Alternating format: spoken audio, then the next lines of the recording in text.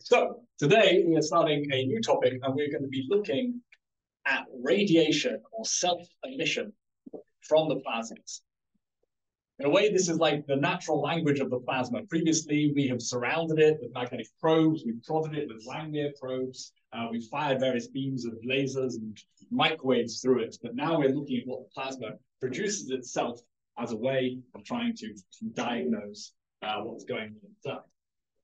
And it's important to note, of course, plasma is not special in this sense. So all objects will emit electromagnetic radiation.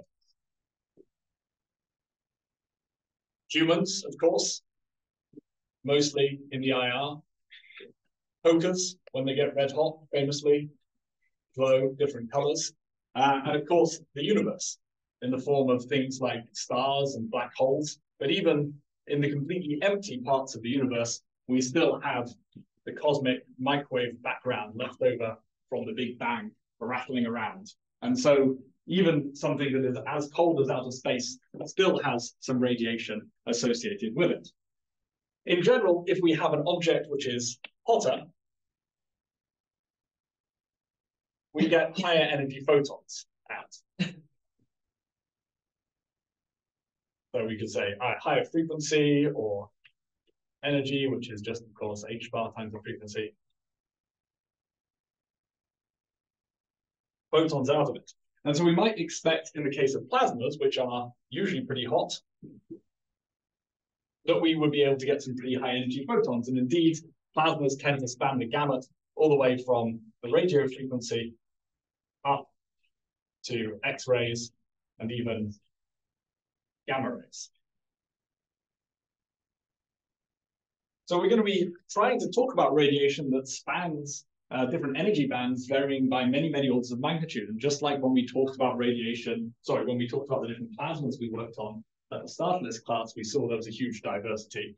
Here, we're also dealing with a huge diversity. So we're going to try and use a framework that treats all of these in a similar way. But of course, there will be some subtle details.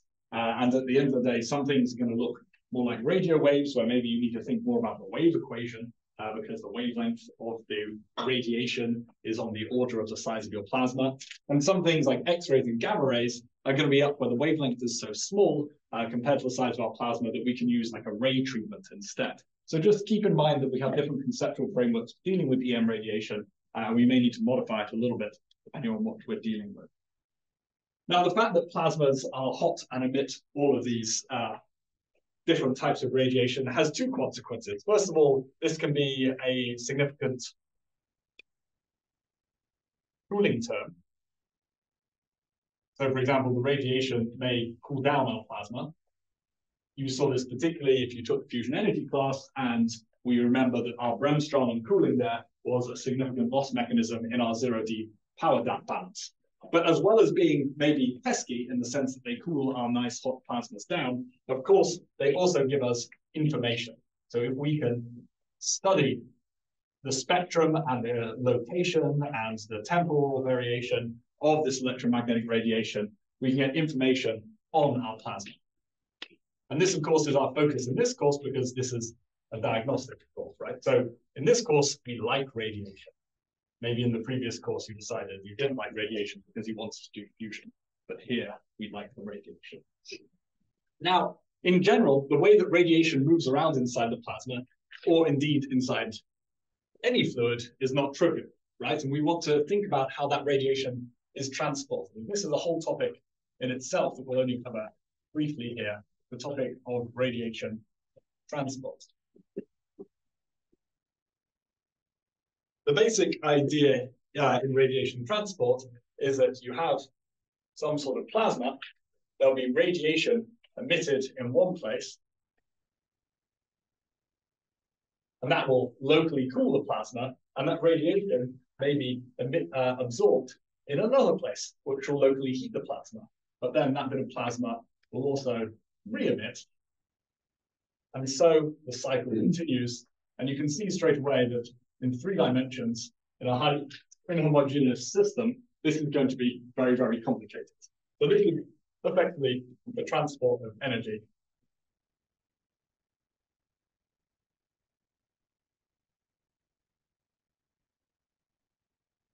And this transport can be highly non-local. So you may be used to thinking about heat transport in a system where we've got some sort of heat thermal conductivity, and we look at the diffusion of the heat through the material. That's a very local process. The amount of heat that's traveling just depends on the local temperature gradients. But here, we could have a region which is emitting, and it gets absorbed a very, very long way away. And because that radiation is traveling close to the speed of light, this can be a very, very fast process. So this non-locality makes solving the full radiation transport problem extremely difficult. In reality, if we want to solve radiation transport, we often assume that this is a diffusive process. And there are reasons why that assumption might be valid, but there are also good reasons why it may not be valid in general. So just to give you an overview that radiation transport is complicated, and we're just going to be doing a simplified version of it here. But radiation transport is extremely important for understanding how plasmas work.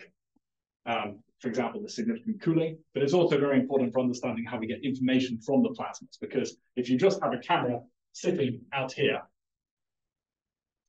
looking at the plasma and you just see some light coming out, you really want to have some model that tells you where that light came from inside your plasma. If you just think it's all coming from the surface, you'll get one result. If you think it's coming from homogeneously within the plasma, you'll get a different result. So it's very important to understand this radiation transport conception. So we're going to start by having a look at radiation transport before we even start to talk about what the radiation is or how it's produced. So even without knowing any of the details of what's making all these radio waves and X-rays and gamma rays and things like that, we're going to look at the radiation transport framework, which will then apply for all of the different wavelengths that we're working with. Okay, that's very high level. Any questions on that so far?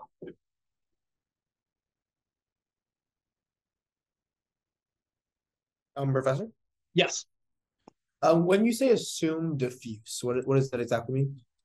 Sorry, I was talking at the same time. So the idea was that most of the time when we're trying to solve radiation transport, we can't use this non-local model because it's very, very complicated.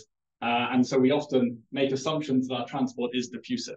I'm not really going into this in a great deal of detail here, but I can give some references later if you want. All right. Yeah, that'd be great. Thank you. The other thing I would say is that a lot of this radiation transport stuff, as we'll find out, is important when you have some sort of opacity in your system for sufficiently high energy X-rays in a sufficiently sparse plasma like a tokamak. Then radiation transport is not necessarily very important. And so you might think, oh, I'm a tokamak person, I don't need to know this. But we'll find out very, very quickly that radiation transport is still incredibly important for the lower frequency waves, like the electron cyclotron emission in a tokamak. So people still need to pay attention, even if they think they're too good for radiation transport. So let's have a look at what's going on here. Again, we're going to have some sort of plasma. And we're going to have some radiation coming into the plasma. Maybe this is radiation from another part of the plasma. Maybe we have generated a beam of X-rays or lasers or microwaves that we're using to shine through the plasma. It doesn't really matter here. This radiation is going to have an intensity I, and we're going to parameterize the path of the radiation with this parameter S. So we're going to call the point where the radiation enters the plasma S1.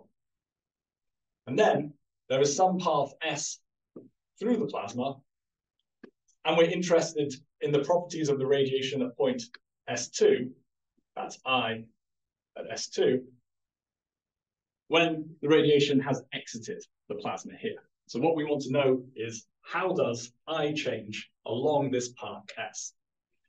Now, in general, this path S could be curved, because we've talked extensively about the fact that when you have changes in the refractive index, you're going to have refraction of your ray.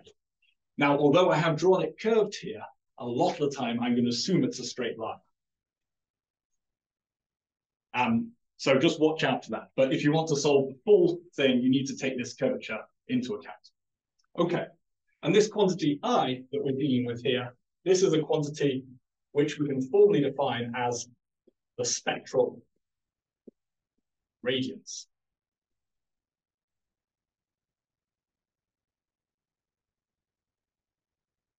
I've used the symbol I, which is often used for intensity, because this is the symbol that's commonly used. But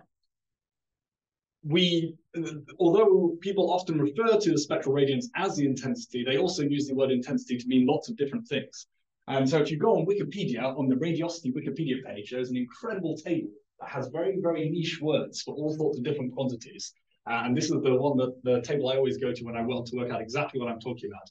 And the reason is that this word spectral radiance here corresponds to one exact set of units, which is the watts, the joules per unit time being emitted through an area, meter squared here, through a solid angle per unit, per some spectral unit here. So the spectral unit could be something like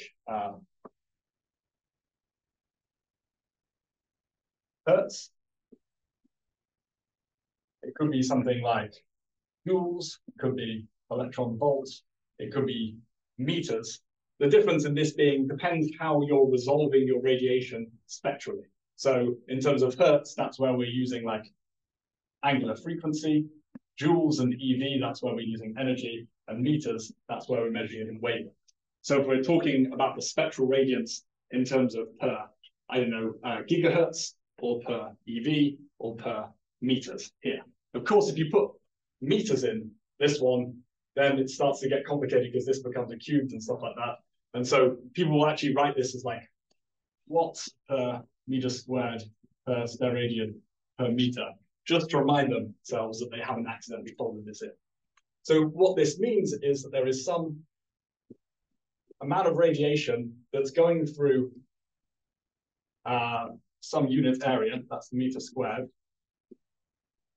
And we've got watts going in this direction, and that watts is subtended by some solid angle that's measured in steradians, and we're also resolving it in terms of like electron volts or joules. This is a complicated quantity, but it will correspond to your intuition of what intensity of light is like, if you think about it for a little bit. Okay, so let's just have an example here. Maybe our spectral radiance, and I may start calling this intensity every now and again, initially has a spectrum, and I shall do this in hertz here, because this is what Hutchinson uses in his book. Maybe our spectrum initially, has some sort of complicated set of features, spectral lines and background, stuff like that, like this. And by the time that it has traveled through the plasma, there will be some emission inside the plasma. The plasma will make more light, which adds to our beam of light. And there'll be some absorption inside the plasma, gets rid of these. So for example, we might have absorption at these low frequencies, they've been completely wiped out. And then we will have some additional emission from inside the plasma. So here we would have a region where there was absorption.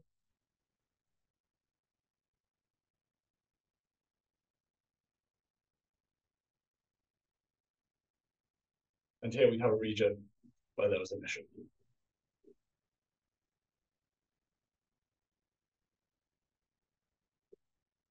So in general, we want to come up with some formulas that will tell us how, for a given amount of absorption, a given amount of emission in different parts of the plasma, how the spectra will change from one point to the other. And this is the radiation transport equation, which is the very fundamental equation in this field. And the radiation transport equation says that the change in spectral radiance along our path that we've parameterized by S is simply equal to this quantity J, which is the emissivity,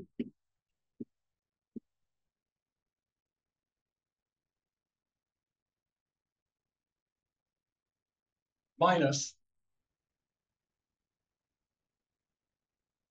the intensity of the spectral radiance times by another quantity alpha, which is the opacity.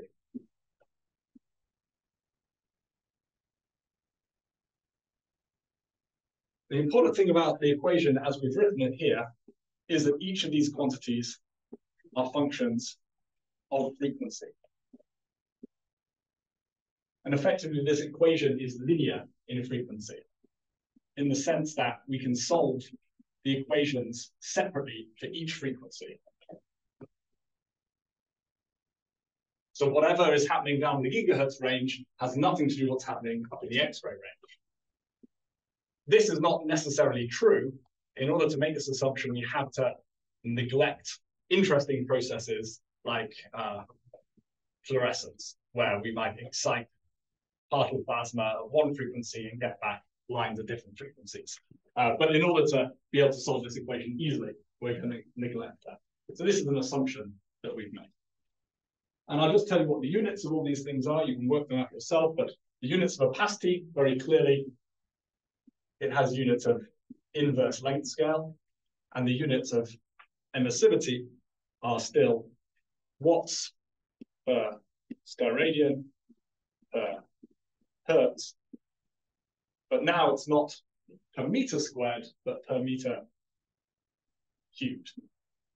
And this reflects the fact that the emissivity is a measure of the light coming out from a small volume in every direction, like this. The per steradian means that if you integrate over 4 pi steradians, you get the total radiated power per cubic meter per hertz.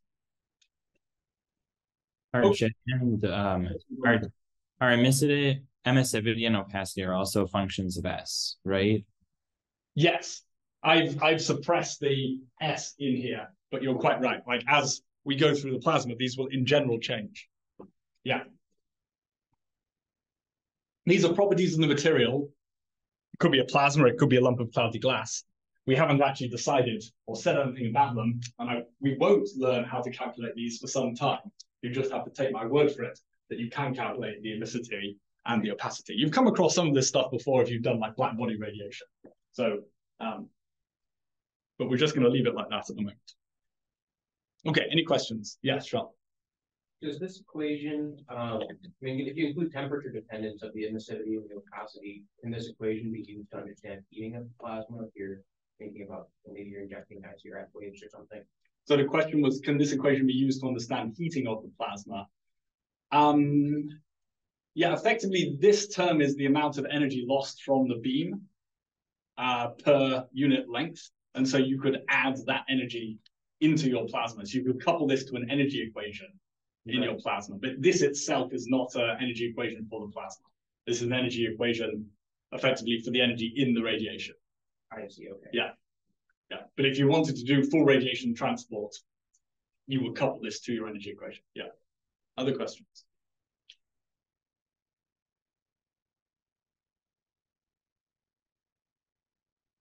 Okay, it's very convenient to introduce a slightly mysterious but important quantity called the optical depth.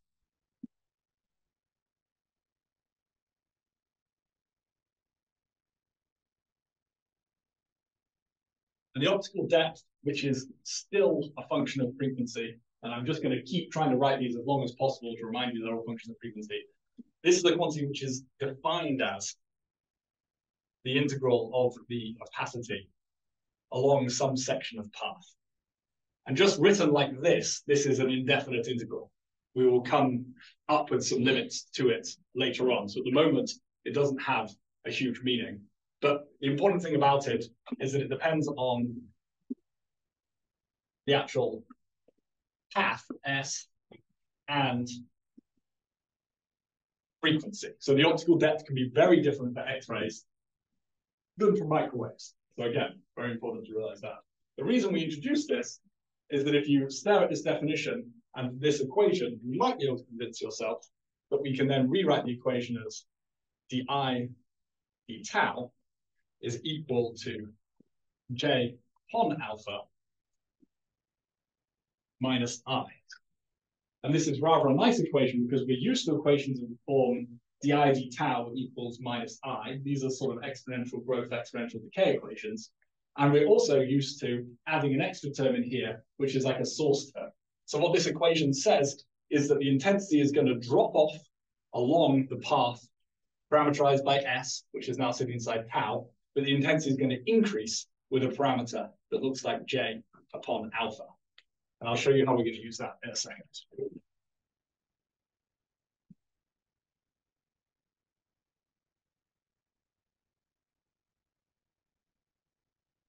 Just label explicitly this then looks like a sort function.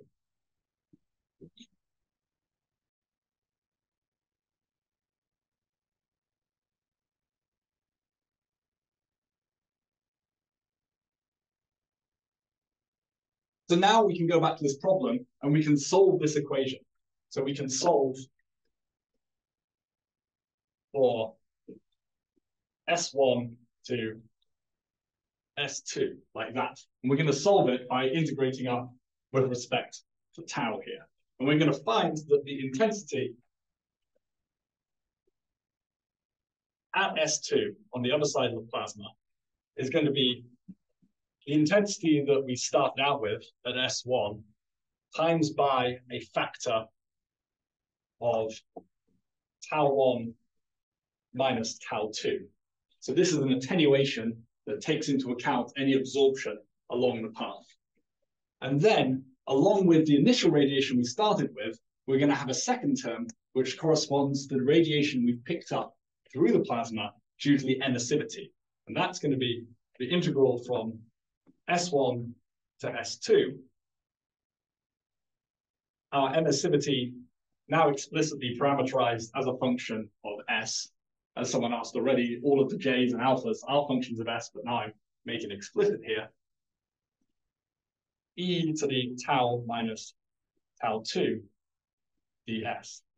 What this exponential here is doing is saying, yeah, okay, you're adding a radiation, but that radiation may also be absorbed. If that radiation is emitted very early on, near S1, it's going to be absorbed a lot as it goes through the plasma. If the radiation is emitted later along the path, close to S2, it's not going to be absorbed very much. So it matters where along the path the radiation is actually emitted. So let me just label these terms here. So this is the original, I'm going to call it spectral radiance, right? So I don't accidentally say intensity. So the original spectral radiance. This is the optical depth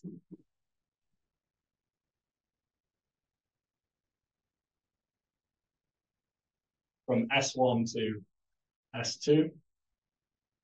This is the emission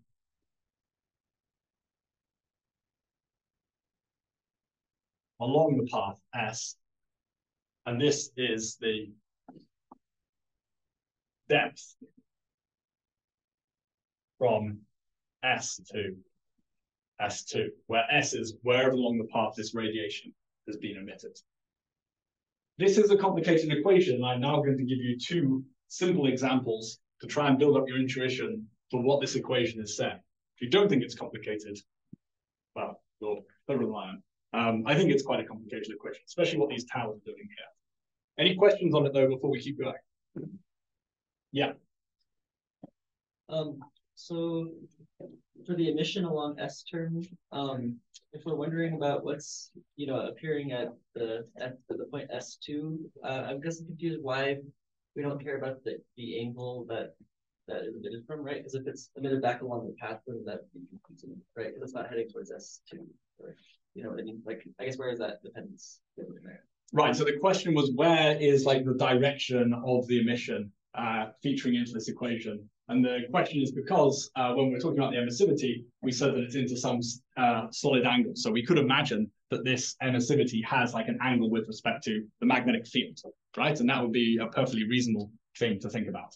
And indeed, this is where I started slipping into a sort of straight line kind of picture and also like an isotropic emission kind of picture. If you want to do this properly, all of these things that are scalar start to become vector, or even worse, some sort of horrific tensor and things like that, and you have to account for all of that properly. So just to try and simplify this, I can do that. But you're right, if you're dealing with emission that is anisotropic, like electron cyclotron emission, that might be very important. Yeah. Another question from Sean. We define tau to be an integral over the path. Yeah. I'm a little confused how, like, this tau inside the exponential, inside the integral. Is this a sub-integral to be evaluated before you evaluate the true integral? Or?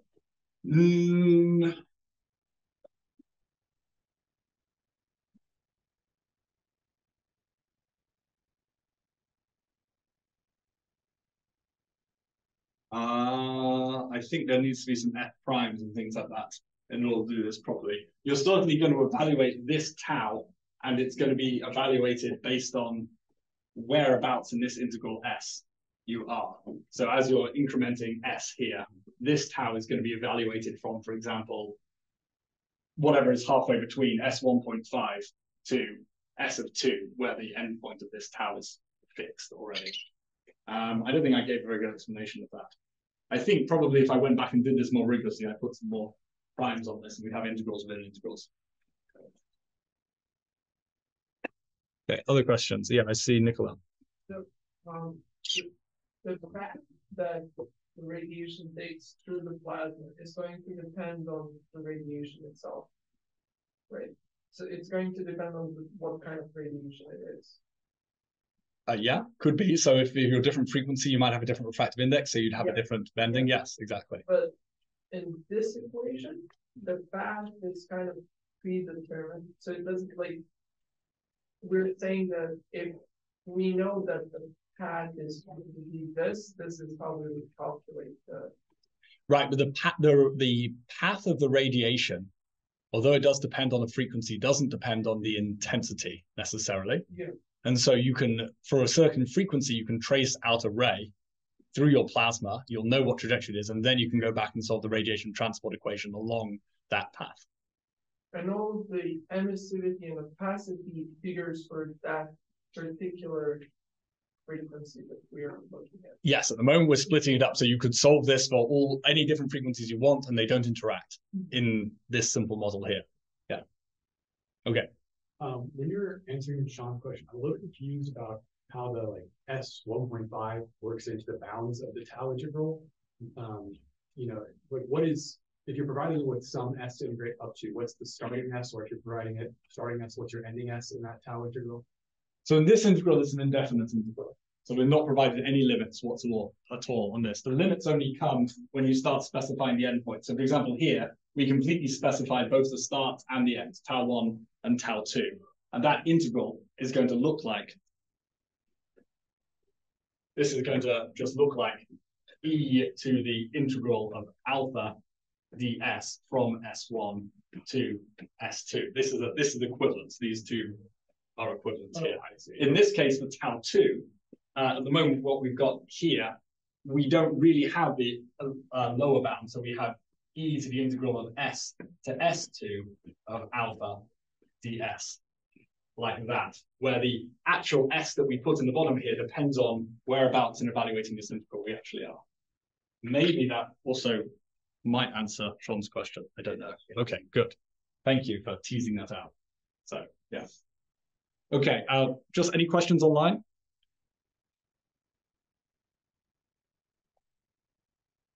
Okay, Nicola. Is it possible that radiation emitted from outside of that line would end up kind of joining that same ray? Yes, it could do. And we are not accounting for that. In this case, no. What we're going to do in an awful lot of this is assume that the radiation is moving in straight lines, in which case it won't cross. The reason is because this is already complicated enough to solve without that. If you need to solve it with that, then you do. But if you're dealing with something like an X-ray going through a tokamak plasma, we are so far away from the critical density with an X-ray that the refractive index is unity and it doesn't change. And so therefore they do go in straight lines. But you're absolutely right. You could imagine all sorts of radiation coming through, crossing through this point. Going back to an earlier question, that radiation could heat up a bit of the plasma, and then that plasma could then emit in a way that you didn't expect before by changing your emissivity. So radiation transport is extremely complicated, even without magnetic fields. And then when you put the magnetic fields in, the whole thing becomes much worse. So, okay. Any other questions? I will give some examples of this equation, so hopefully it will begin to make more sense. But okay, let's keep going on to that. Good. So let's consider a really simple system where we have some radiation coming in here. We have a plasma, which I'm just going to split up into two regions here. These regions are actually going to be identical, but I want to show you how the intensity changes in each of these regions. And then we've got some radiation coming back out here. So in this plasma, we're going to have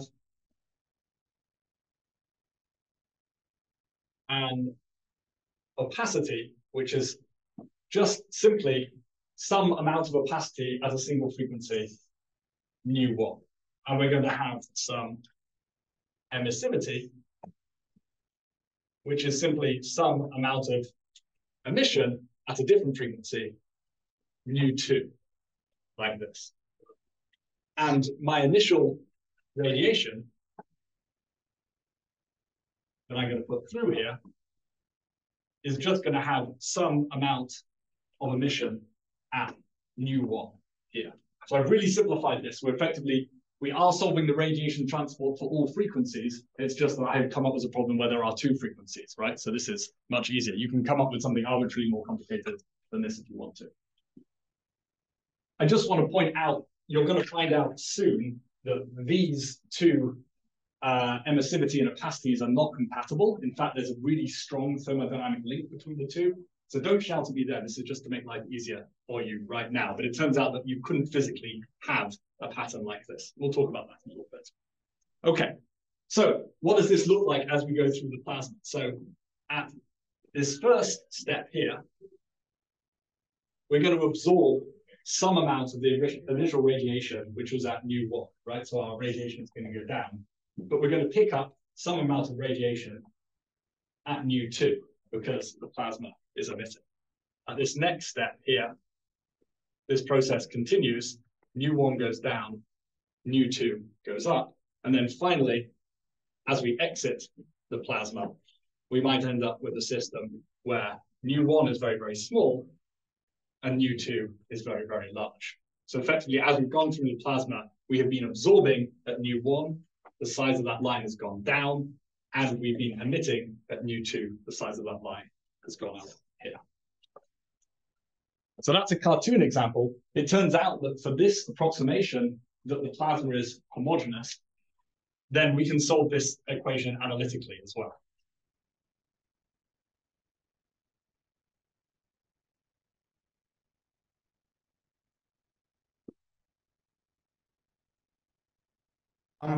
Professor? Yeah.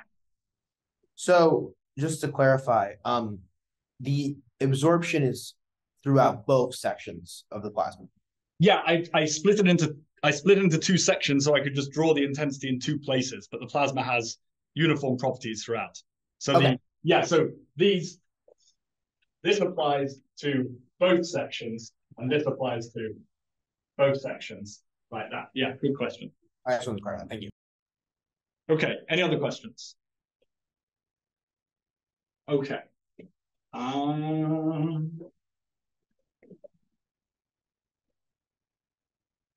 These times I wish I had more boards.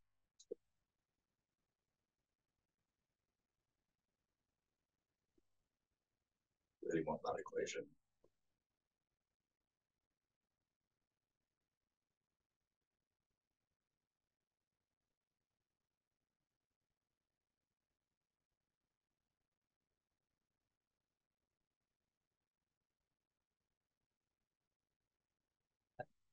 Yeah. Can we assume anything about energy conservation in this equation, or could your emission like have more energy out than what caused the emission? You know, or I guess that makes sense. So the question was, are we conserving energy in this equation? So explicitly, we are not conserving energy in this equation.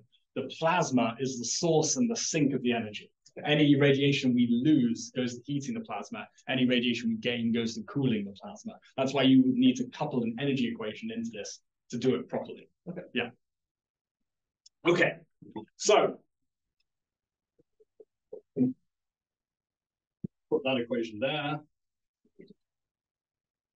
So if we have a system which is now homogeneous, so that along our path S,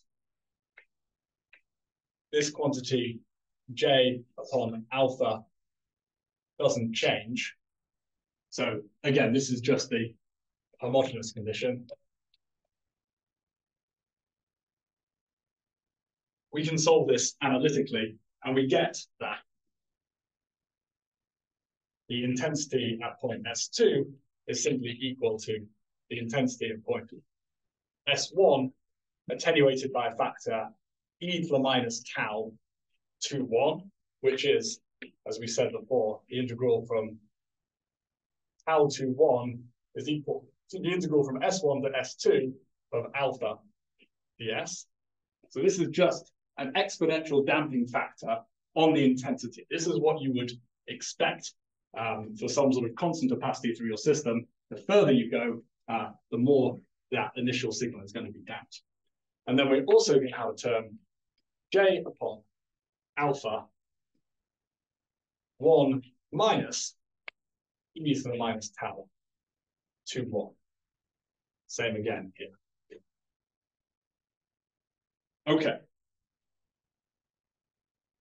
And when we look at this equation, we can see that there's a strong dependence on tau. And so we want to identify two limits which have names, one of which is this tau to 1, the optical depth, is much, much less than 1. And the other one is tau to 1 is much, much more than 1. And these are called optically thin and optically thick. In these limits, this equation reduces to either IS2 is equal to IS1 or IS2 is equal to J on alpha here. Optically thin corresponds to the radiation streaming through without being absorbed. Optically thick corresponds to the radiation being very, very strongly absorbed. So in the optically thick case, we have no information about the initial intensity. In the optically thin case, we only have information about the initial intensity. We don't have any added emission here. So people may also call these transparent and opaque. And remember, this is a strong function of frequency. And so you can be optically thin or transparent to X-rays and optically thick or opaque to the first and second harmonics of the electron cyclotron emission they're talking about, right? And these are not contradictory. We have solved these equations separately for every different frequency that we're interested in our system. Now, the interesting thing about this optically thick case is that this corresponds to a black body, which is a thermodynamic system that I'm sure you've studied, in which, again, the radiation is in equilibrium with the temperature inside the plasma, perfect thermodynamic equilibrium.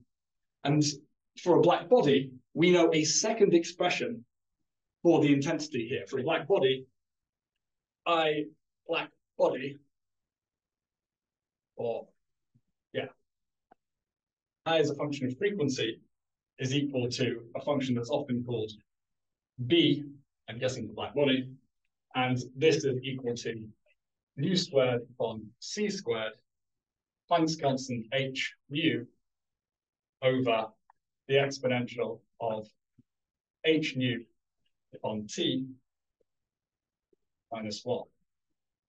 Or, in many cases, it suffices to use the approximation nu squared t upon c squared, and this is valid for h nu much, much less than t. And this is the classical limit. So this was the limit we had in classical physics for some time, and it was the violation of this, the ultraviolet catastrophe implied by the fact that as nu keeps getting larger, you keep emitting more radiation. That catastrophe is what led to, in some part, the development of quantum mechanics and this quantum mechanically correct correction. It just turns out that this is pretty good. Is it a Rayleigh-Jeans law? It's a pretty good approximation for low frequencies, where the frequency is low compared to the temperature. What is interesting then is we now have two expressions for the optically thick case. We have an expression for the black body radiation, and we have an expression that's to do with J upon alpha. And these expressions must be equal to each other. And so this means that the emissivity over the opacity is equal to I'm just going to use the classical limit, mu squared upon c squared times the temperature. And this is called Kirchhoff's law, along with all the other things that we call Kirchhoff's law.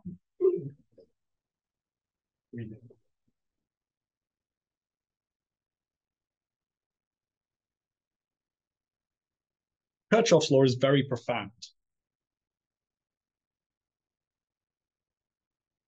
Although we derived it in the limit of an optically thick body, it still has to apply into an optically thin body.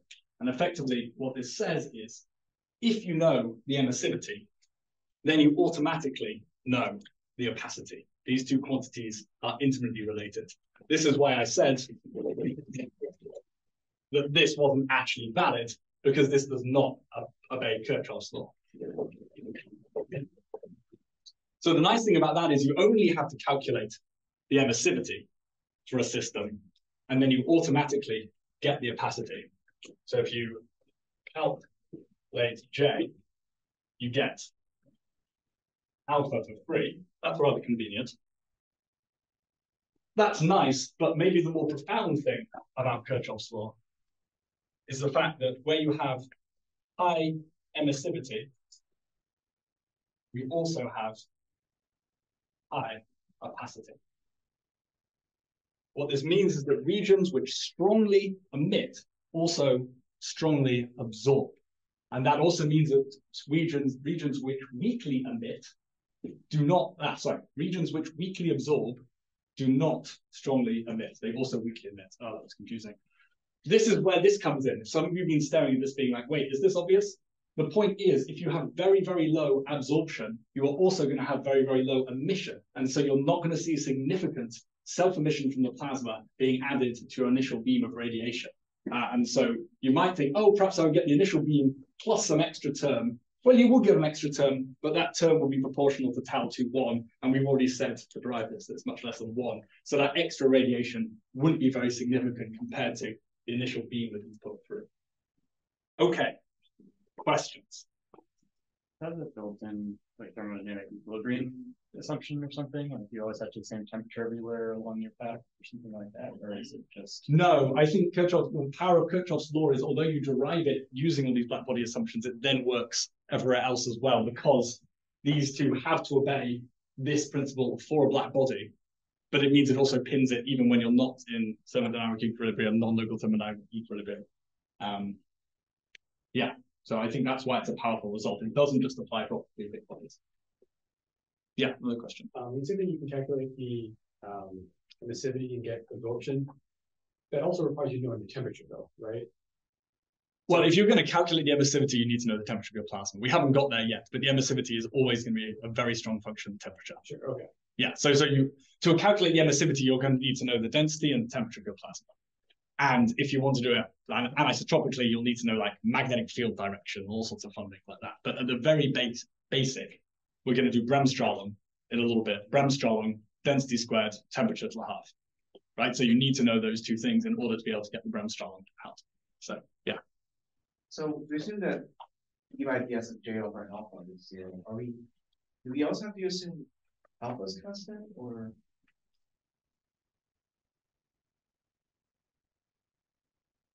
Oh, maybe this is more powerful than just simply a homogeneous plasma. Yeah, it looks like if they both go up and down together. Yeah. I don't think we need to assume that they're actually homogeneous in order to get this result. So maybe you're right. Yeah, maybe with as long as J and alpha increase and decrease together. I'm trying to work out, is that effectively a statement that the temperature is constant? I think it is. So the temperature is constant because of this result, but I think that means the density could change. So it's homogeneous in temperature only.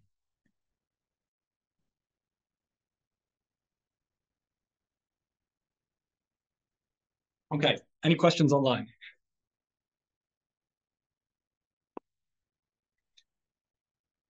Yeah. Maybe I missed this in the discussion with Alan's question, but this differential equation in J on alpha equals 0. How is that? Why do we need Kirchhoff's law to conclude that ij and I alpha are the same? You know, that they increase and decrease in lockstep. Isn't that what that differential equation says? This is an assumption. This equation here is an assumption that we've made in order to derive this equation, which is particularly simple to understand the octet thin and octet thick limits, because tau is just a linearly increases with distance rather than like changing rapidly over different bits of plasma. Once we've done that, we find out for the octet thick case that this is true, and then I don't know. I don't think it's obvious from the start that we were going to end up with this result. And this result is still true for inhomogeneous plasmas as well. It just happens to be true for, we proved it in the case of a homogeneous plasma. Okay.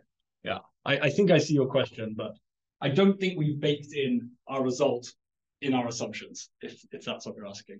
Yeah. I don't think so, but yeah. Okay. Okay. Other questions? Anything online? Anything in the room?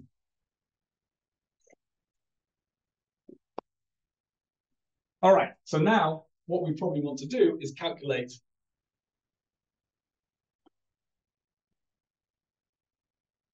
J for a variety of different cases. So we can calculate J, the emissivity from free electrons. What sort of radiation do we get from free electrons? Rams, okay? Anything else? Synchrotron? Synchrotron? We're not going to do synchrotron. Thompson scattering? Thomson scattering. Oh no, Compton. Compton scattering. Compton scattering is just relativistic Thomson scattering. So we're not going to consider that because that is scattering of radiation from external radiation by the plasma. So we're talking about radiation being produced by the plasma here, but it's a good point. We will talk about scattering extensively later on, but not in this case. Yeah. Anything else? Recombination. Recombination, yeah. Starts with a free electron at least, so it counts. Anything else? Lamore radiation? Or does that just kind Yeah, of... so cyclotron radiation. And to be honest, if that's the same as synchrotron, that explains it. Synchrotron, that explains a lot. So I've always been confused about that. But we're definitely doing cyclotron. Is it the same as synchrotron? I think they're slightly different. Is it one the relativistic version of the other? They're definitely related.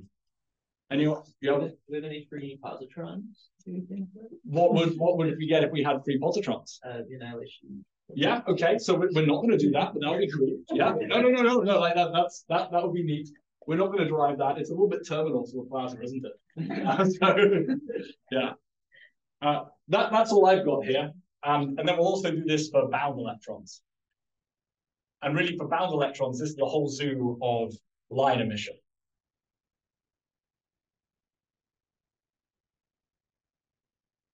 I think I'd be very inconsistent whether I put 2 M's or 1 M in emission throughout this lecture, so you can tell how good my spelling is. Okay.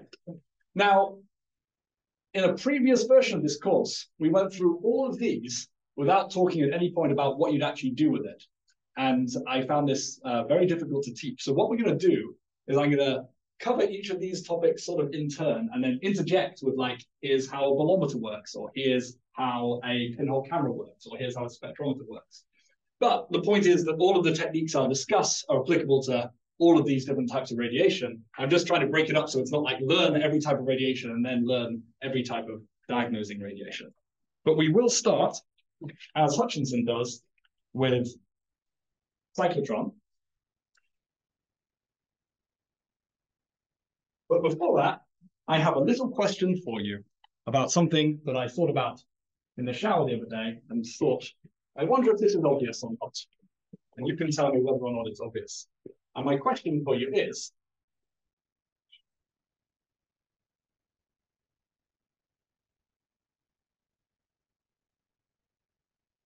we've encountered 2 places in which radiation ceases to go through a plasma, right?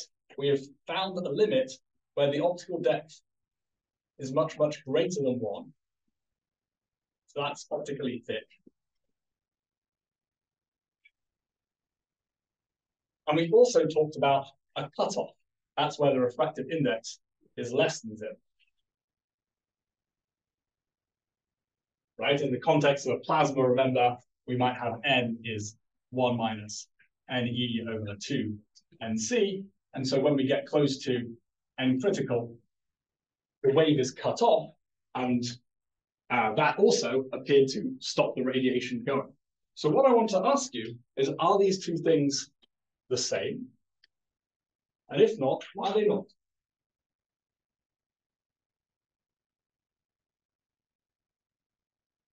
With the staff, they're not the same. Reason being that the optically thick case includes absorption but not reflection, whereas the n less than 0 case can be reflection.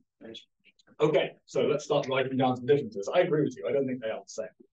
So here we have reflection. There's no energy absorbed, at least in our sort of WKB picture of this. There might be reality. Here we just have absorption. What happens to the wave in these two cases? What happens to the electric field in these two cases?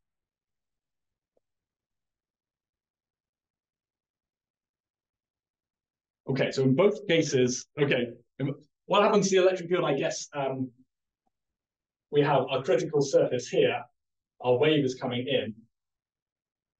What happens to the electric field past the critical surface in the case of a cutoff? It can't propagate. It can't propagate. So what does it do instead? Reflects. Is there no electric field? Evanesces. It just Evanesces. So what does it do? Decays exponentially. Decays exponentially. Yeah, Okay. it's like an airy function somewhere in there. Okay. So this is because our refractive index is less than 0. Our refractive index is defined as k squared over omega squared c squared, like this. Omega and c are positive, which means that k squared is less than 0, which means we can define some quantity, which I'm going to write as like very exaggerated kappa to try and make it look different from my k's, which is equal to ik, like this. And then our electric field now goes as exponential to the minus kappa x, like this. The electric field itself decays, it does not oscillate. What about in the case where we're optically thick? Does the wave oscillate or not? Do you just attenuate the amplitude? Yeah. So in the case where we're optically thick, the amplitude just goes down. So we still have a wave, which is oscillating. So E is going as exponential of I kx minus omega t. It's just that this envelope, I, which is proportional to E times its complex conjugate, not proportional, just is, E times its complex conjugate, that is dropping like exponential of minus tau, right? But the wave is still oscillating.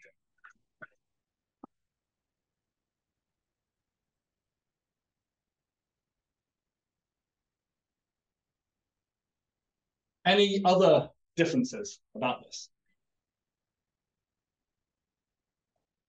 I guess a clarifying question. I mean, these cases are actually the same, right? It's just that in one case you've entirely gone to an imaginary k, and in the other case you would, in principle, could have a complex k or something. That actually feeds into my final point. So yeah, keep going with that thought. I guess just to say, one case could become the other, assuming you lost all of your real part, but yeah, so people online, the question was, these may actually be the same in some sense. This is a slow decay. This is a very rapid decay. The difference I see here is that you can have this slow decay for many different values of the optical depth. This happens suddenly and only when we get to the critical density. Before that, the wave knows nothing about it. In reality, if the density is ramping up, the wavelength will get longer, but the amplitude of the wave packet in our WKP approximation that we use, the derivative equations, that amplitude doesn't change. So I guess the way I summarize it in my notes is that this is a gradual process, and this is a sudden process. In a sense, this is an overdamped oscillator. The amplitude just drops without oscillating, and this is an underdamped or maybe critically damped oscillator where the wave keeps oscillating, but it goes down slowly. So, And this will happen. There will always be some absorption in some plasma. So you'll always have very gradual decrease, whereas you don't actually have to have this happen in any plasma at all, right? There doesn't have to be a critical density, but there will always be some finite opacity, even if it's very, very small. Anyway, I don't know if that's profound or not. I just thought it was interesting that these two phenomena look quite similar, but they're actually very different. Okay, more questions, yes. Yeah, weird follow-up question. Yes. We talked a little bit about not being able to like see over the hill for some things or Sort of reflectometry, yes. Yeah. So if you have a case where your decay is longer than the length scale over which your critical density is maintained, do you get weird things where it becomes wave on the other side? So the question was, if you have a region where the density drops below the critical density, for example, here, so any less than critical density, what happens to the wave? Has anyone done this experiment? I did it in undergrad. It was incredible. Life-changing. Yes. It will start oscillating again. Yeah, so you will couple an evanescent wave. You can couple an oscillating wave through an evanescent gap where the wave itself does not propagate, and energy will start coming out the other side. We did it with wax blocks and microwaves. An undergrad lab, these big blocks of wax and a microwave generator. And as you move the wax blocks apart, you can generate a wave with increasingly small amplitude, but the wave is still there, and it will bridge the gap. And then the remaining energy, because now your wave is just oscillating on the other side but much smaller, that remaining energy is reflected instead. But this is a really cool example of electromagnetism. Yeah. So I assume the same thing happens in a tokamak or in any plasma. Does it? People who do waves? For ICRH and lower hybrid. Right. Okay, so you can get it evanescently crossing a bit of the plasma and then coming back to life on the other side. Yeah, that's why you want to put your launcher as close to the plasma flux as you can. But right. Obviously, that gives you, plasma surface problems. Okay. Just for the people online, Grant is saying that you want to put your launcher very, very close to the last close flux surface because otherwise it's evanescently decaying in free space. So you want it very close to the plasma where it's actually an oscillating mode instead. Okay. Any other questions on this? And then we will go on to deriving radiation from free charges. Oh, no screams. None of you have done Jackson before. Okay.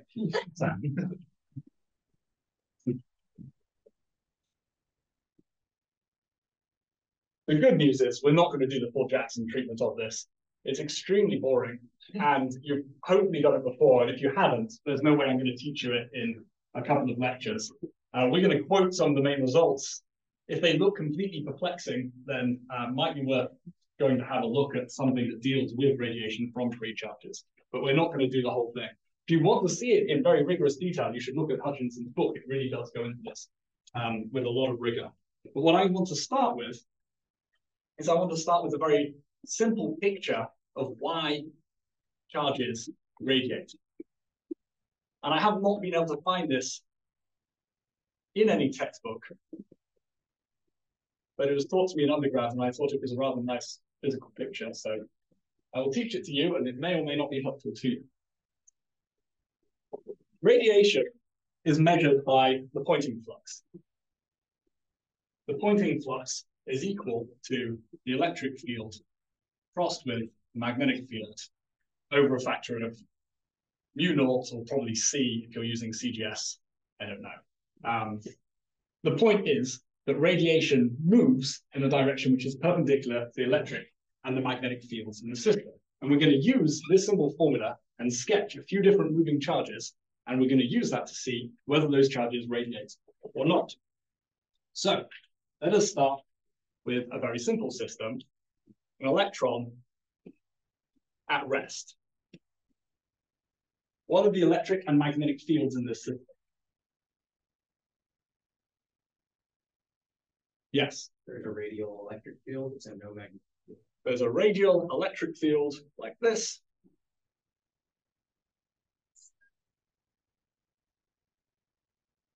This electric field drops off as 1 upon r squared, Gauss's law, in the r hat direction. The magnetic field is 0 because there are no moving charges, so there's no currents. And so therefore, the Poynting vector is 0. Our stationary charge does not radiate. Okay, next one. Now we've got a particle. and it's traveling at a constant velocity. For example, it's traveling in this direction. At a snapshot in time, I'm looking at this particle through my lab frame. What are the electric and the magnetic fields here? Not you again, we'll have someone else. But I'm glad you know. The magnetic field you can do by like the right-hand rule. So it's a moving charge. Yeah, so there'll be some sort of, there's current in this direction, so there'll be a magnetic field surrounding it. I've drawn this sort of tilted kind of out of the page, otherwise I just have to draw it straight up and down, which would be hard to do. So, okay, this is B theta. What about the electric fields?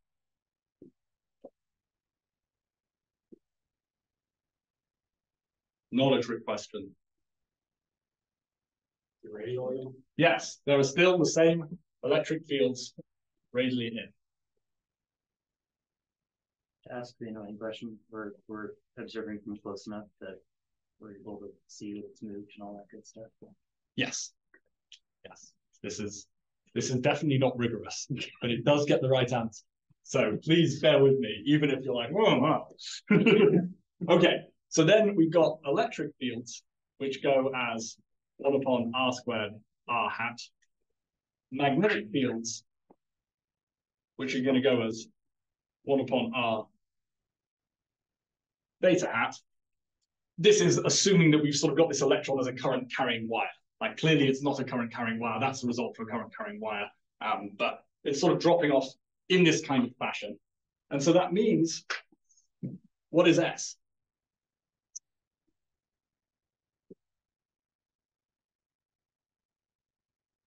How does it scale and what direction is it pointing? Pointing in the phi direction or whatever, depends on your units. Yeah, my coordinate system's a bit screwy here. Let's say I'm using cylindrical coordinates where I've got Z direction here, a radial direction here, and I've got some theta angle like this. I know that doesn't make sense with the definition of R that we had earlier, but again, yeah. It'd be 1 over r cubed mu naught. Yeah, I'm going to drop the mu naught, treat myself. And what direction is it pointing? In the Z direction, yes. What is this pointing flux doing? Pointing flux is the transport of electromagnetic energy. What's it doing? Why is it pointing in the Z direction? Is it radiating? Following the particle. It's just following the particle. This pointing flux is simply moving the electric and magnetic fields that the particle has with the particle. Okay, and it drops off as 1 over r cubed. It drops off very, very quickly away from the particle, right? If I draw a surface with surface area r squared around it, and I ask how much total power do I have going through that surface, that amount of total power will drop off as I make my surface bigger. This is not a propagating wave. You can't observe this. I mean, again, you need to be close enough to see these electromagnetic fields, but this is not a radiation you can see from far away. Okay. So this moves EM energy with the electron like that. This is the point of it. I could add, sorry, now that we've decided it's in the Z hat direction.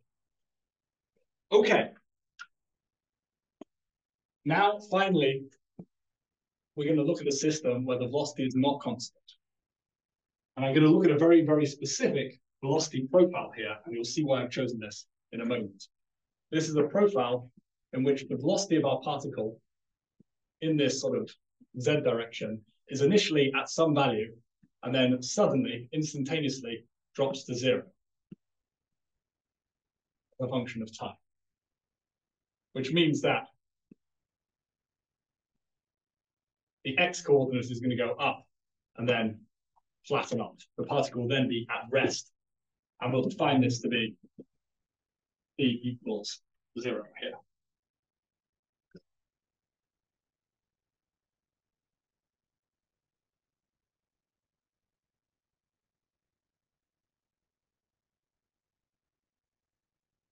Am I going to get this one? Change something just before the lecture to make it clearer. Now I'm not sure it's consistent. Give me a moment.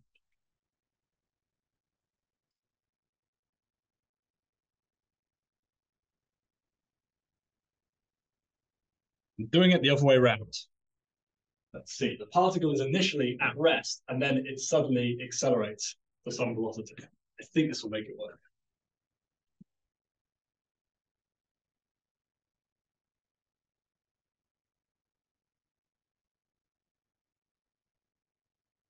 So the particle is initially at rest.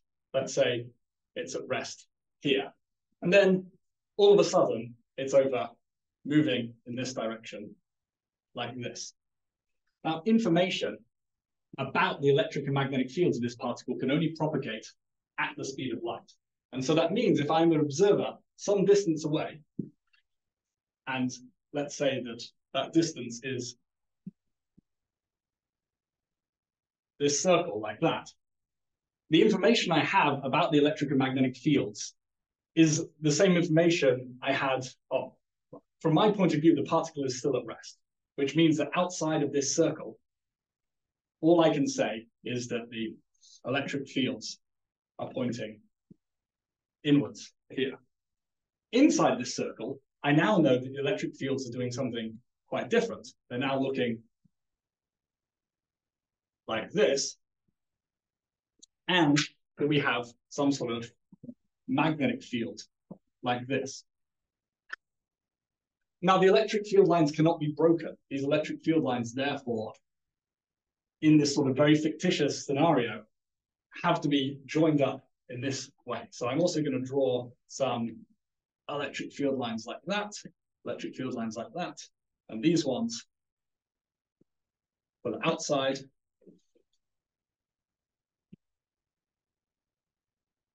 Like this. And now again on the inside, I've got some magnetic field lines which are still in this colloidal direction. So, what's happening now to our pointing flux, to our electric field, to our magnetic field? Let's just do the magnetic field and say that at this interface here, so at this interface, we still have a magnetic field which goes as 1 upon r theta hat. We've got an electric field. Okay, I think this is the bit where I just have to tell you to believe me. I can't remember if I can prove this straight away. This electric field turns out to have a scaling which goes as 1 upon r. I can't remember where that comes from. Not 1 upon r squared, but it's very important for the conclusion. And also here, if we think about this direction, we're going to have something which is tangential to this theta direction. So I'm going to call it some sort of like phi hat type coordinate where I'm sort of subtly switching into a spherical coordinate system.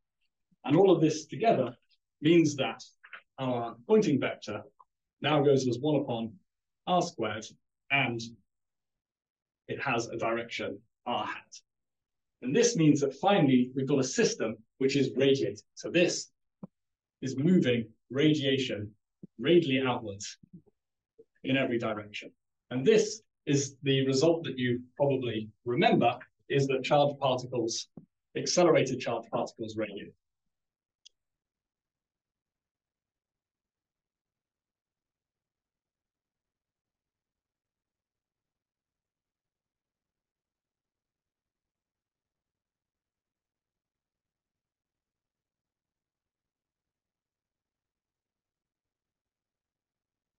This pointing vector is not simply shuffling the energy along with the particle, it's actually taking energy from the particle and putting it into electromagnetic waves. And like I said, it'd be much more convincing if I could remember the argument for this fact, and I decided not to write it down in my notes, so I can't remember it.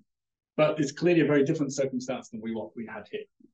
The reason we've derived this in this very hand-wavy way is I'm about to write down the actual correct equation, and you'll see that it has almost no intuition involved in it whatsoever, whereas I like to think that this gives you a little bit of intuition about what's going on and why moving charges radiate. But questions?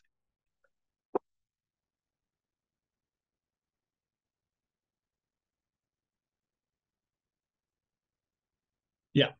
So in this situation you've drawn, in your third situation of the non-constant V, the sort of light cone of the particle as it begins to move, that's where the energy is located? Yeah, so at this distance here, this is where an observer outside of this would still believe the particle is located here. Inside this light cone, the observer can see that the particle has moved, though of course the particle is actually going to be moving in several discrete, I've drawn these electric field lines as straight. They should actually be curved inside here. I've just drawn them as straight from the current position of the particle at this point.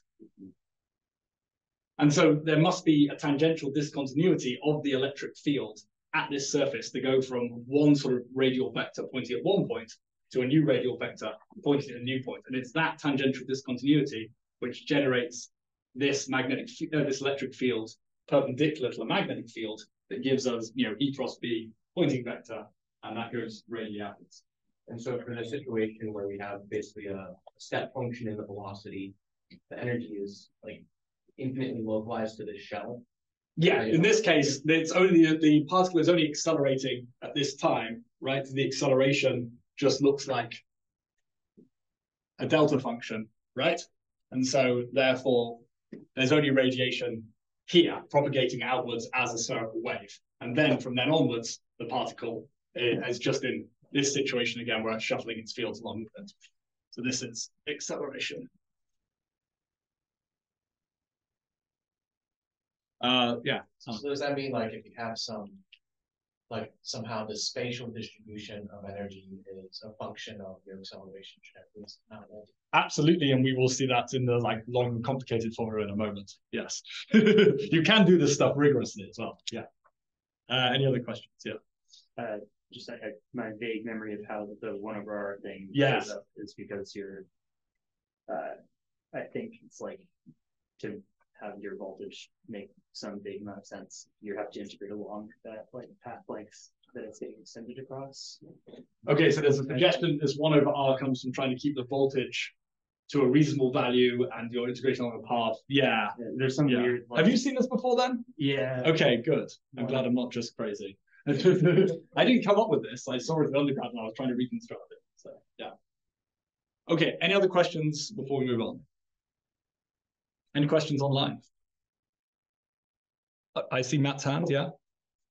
Yeah, maybe you said this, but I just want to make sure. The pointing flux direction in the second picture, yeah, that's only valid in the plane perpendicular to the motion of the particle, right? Because the electric field direction would be rho, not r. Like it would be in cylindrical coordinates, right?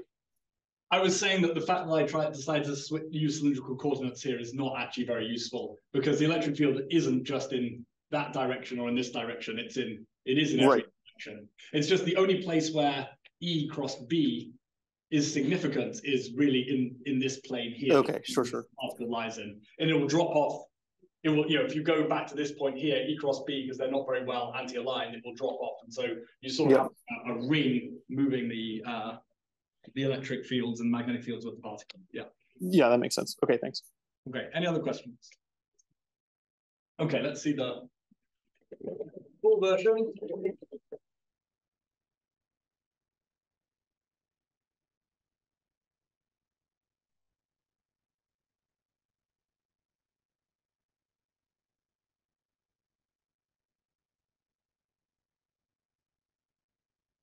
So if you do this properly, you get out an equation for the radiation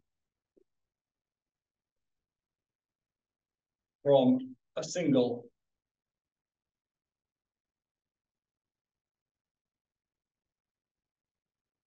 moving charge.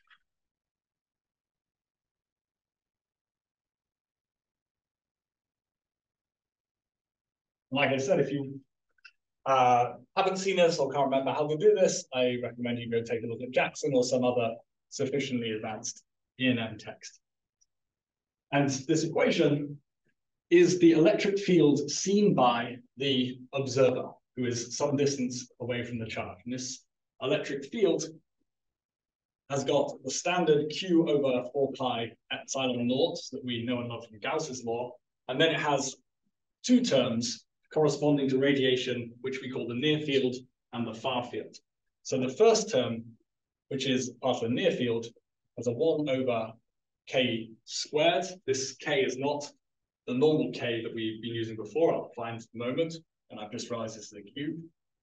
K cubed r squared. And then you have a term that looks like r hat minus the particle velocity on c, 1 minus the particle velocity squared on c squared. We're going to see lots of velocities showing up normalized to c, because obviously the speed of light is pretty important for this sort of stuff. Here, I defined two new terms. This k takes account of the fact that we're looking at the particle at some time. We're sort of looking at the particle and we're seeing where that particle is, but the particle has already moved. So this is helping us with our retarded time, which is looking at the earlier time that we're at. So this k is defined as 1 minus r dot v upon rc. And I haven't defined r either, so I should do that. This r is a vector that is effectively the vector that joins the observer to the particle. So this is defined as the position of the observer minus the position of the particle at time t. So if I draw a little diagram, we've got some origin to our coordinate system.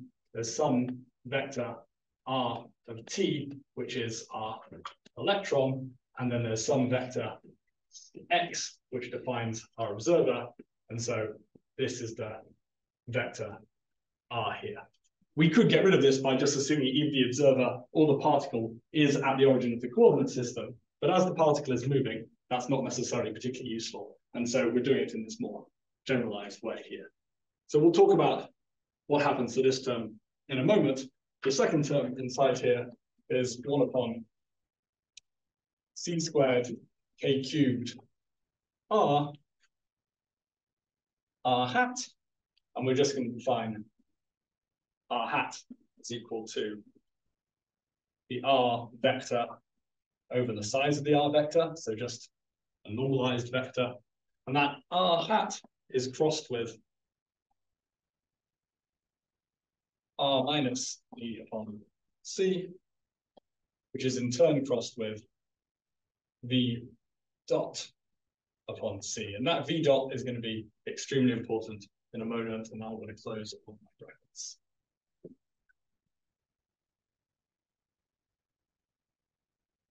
So we have two terms here. We have a term which we call the near field, and a term that we call the far field.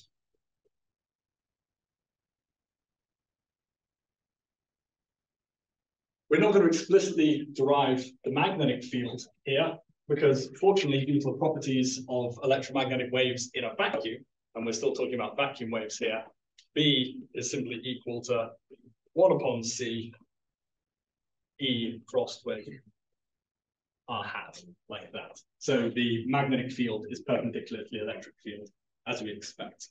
Okay. And this means that for the near field case,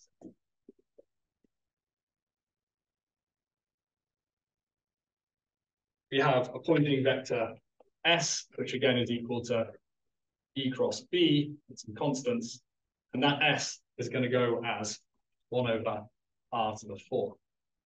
And for the far field case,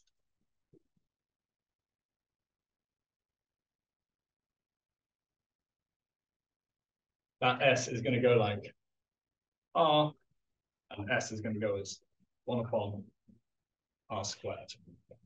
Here we had R squared like this. So this straight away tells us that if we consider the power through a sphere of some radius r, this power, the total power, S integrated over the surface of the sphere, will drop off as r squared for the near field, but it will stay constant for the far field. So only the far field is actual propagating radiation. That's the only thing we're actually going to observe. So we don't actually need to have this near field term in the equations we're looking at. It just drops out when you solve this equation completely accurately. So propagating E and M, P rad equals constant.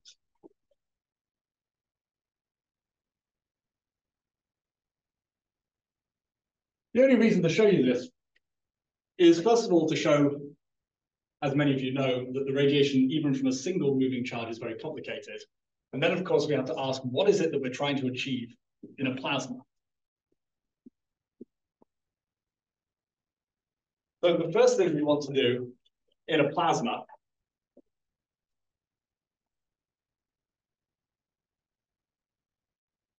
is we notice that our near field, far field term has lots of things that we might know, like where we're sitting and how long it's been, but there are several things inside here that we don't know, such as V and V dot.